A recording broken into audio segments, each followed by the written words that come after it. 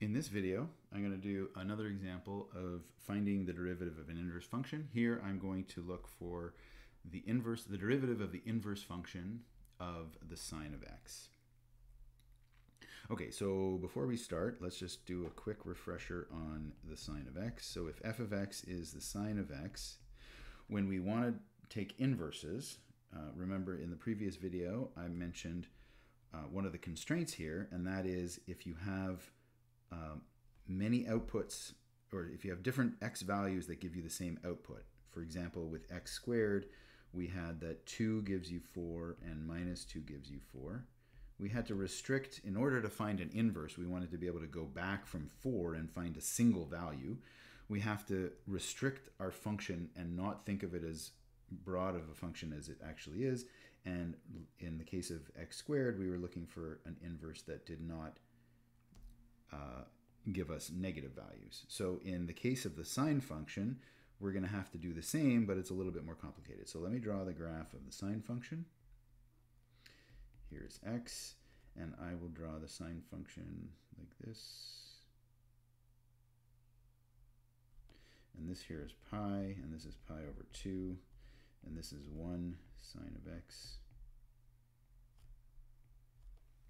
Okay, so the problem here is we have a value of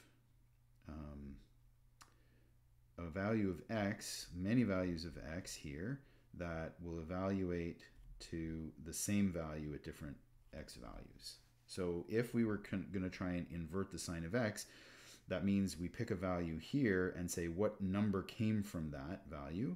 We would have to highlight all the ones, and there'd be more of them out here and so on. And we don't want that because we want our inverse function to be a function. And so what we need to do is we need to slice this sine function up into pieces and only deal with the piece where the inverse is going to be a well-defined function. So the way we do that is we, in this case, so I guess the simple way to decide on an interval, and you can actually choose whatever interval you want, but the traditional one for sine of x and other similar ones is to go to the origin and see how far can I go in the positive direction before I run into trouble. And you can see I run into trouble right here because as soon as I curve around this bend, there's going to be two different values on either side of that maximum. And so I can go all the way out to pi over 2 without any issue. And then can I go anywhere in the opposite direction? Yeah, I can. I can go all the way to minus pi over 2. And so this entire section, let me make this a thicker line, everything between here and here will have a well-defined inverse function. If I allow my x values to go beyond that, I'm going to run into trouble inverting it. Okay, so what that says is we're going to look for an inverse function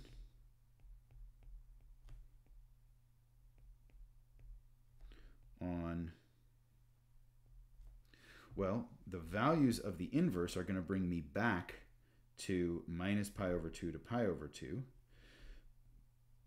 But the values that I input, so the inverse function is going to be defined on, and I can go all the way from minus 1 to 1, and I can include the ends because I have a well-defined inverse even at those ends.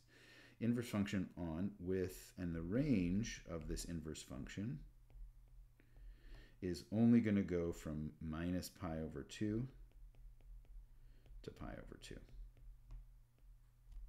Now some people will denote the inverse function as sine inverse. I don't like that notation because we have another sort of terrible notation, which is sine squared of x. Sine squared of x means sine of x all squared.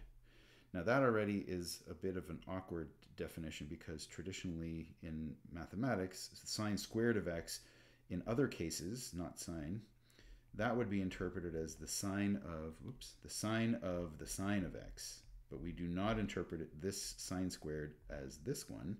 We interpret it as this one. So there's this terrible confusion of notation. And because this looks like a minus 1, you might confuse this with it being 1 over sine x, which it is not. This is a reciprocal, not a function inverse. So you'll notice I haven't put equal signs where there are incorrect equal signs to put. So you will not see me use the notation sine to the -1, or really this is actually sine to the minus bar. This is just a vertical line, but everybody calls it a 1 because that's what it looks like. Okay, so I'm going to erase all that, and now that's going to just hopefully explain to you why I use, instead of the sine to the minus bar, I use arcsin x to denote the inverse function.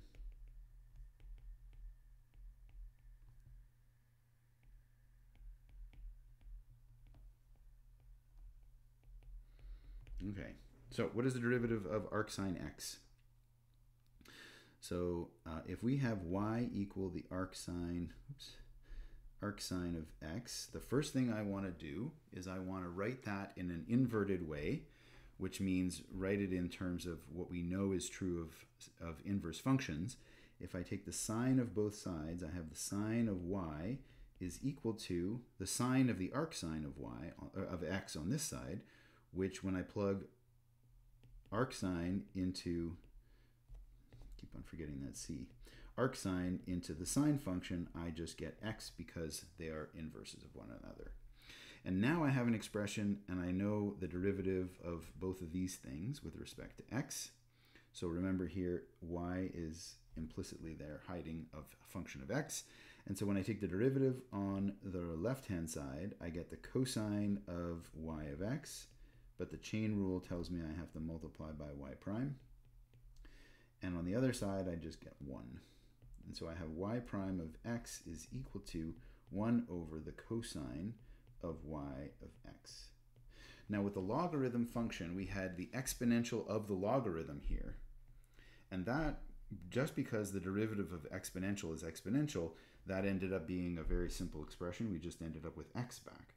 But here we have the cosine of y. And it would be nice if we could write down the derivative of y, not in terms of y itself, but in terms of the independent variable only, x. And with a little bit of work, it turns out that we can. So how do we do that? Well, we appeal back to the triangle, or you can do this on the unit circle as well. Probably more general to do it there, but it's easier to draw here.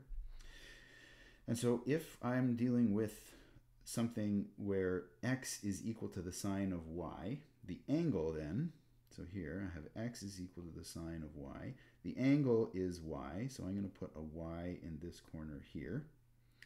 And the sine of y is the opposite over the hypotenuse. So I'm going to put x over 1 because the sine of y is x over 1. So I can interpret this as the opposite and 1 as the hypotenuse. And now here I'm looking for the cosine of y. And so all I need to do is fill in my triangle and I'll get the cosine. There's a right angle here, and that means that this side is going to be 1 squared minus x squared. And if you don't see that, you can put a placeholder here like a, and then you know that a squared plus x squared has to be equal to 1, and now solve for a, and you should get what I wrote down. Okay, so now I can write down what the cosine of y is. The cosine of y should just be the adjacent over the hypotenuse, but it goes in the denominator, so that's going to be the hypotenuse over the adjacent in the end. And so what I end up with is 1 over the square root of 1 minus x squared.